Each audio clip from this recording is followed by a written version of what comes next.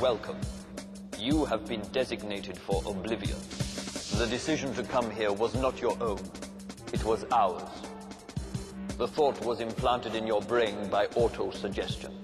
What you are about to see will prepare you physically and psychologically for the most intense ride experience ever devised. If you wish to survive Oblivion, we advise you to observe the screens at all times.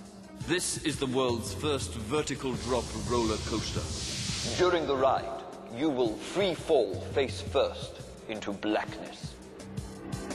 A free-falling object is something which falls under the sole influence of gravity. Unfortunately, in this instance, that object will be you. Free-falling objects accelerate as they plummet downwards. This is a ticker-tape trace of a ball falling taken at 0.1 second intervals.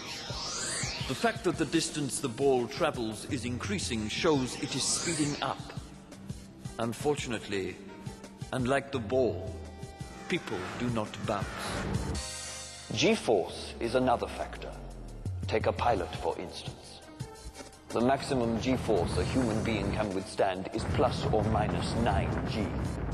9G means that a pilot is undergoing a force 9 times that of Earth. If he weighs 200 pounds, he will suddenly feel as if he weighs 1,800 pounds. The force involved makes blood flow to the feet, and the pilot will experience a grey-out where he is unable to discern any color, or even a temporary blackout. Or if the plane is upside down, the increased blood flow to the brain may cause a red-out, where his vision is replaced by a red screen. The maximum G-force experienced on Oblivion is 4.5 G.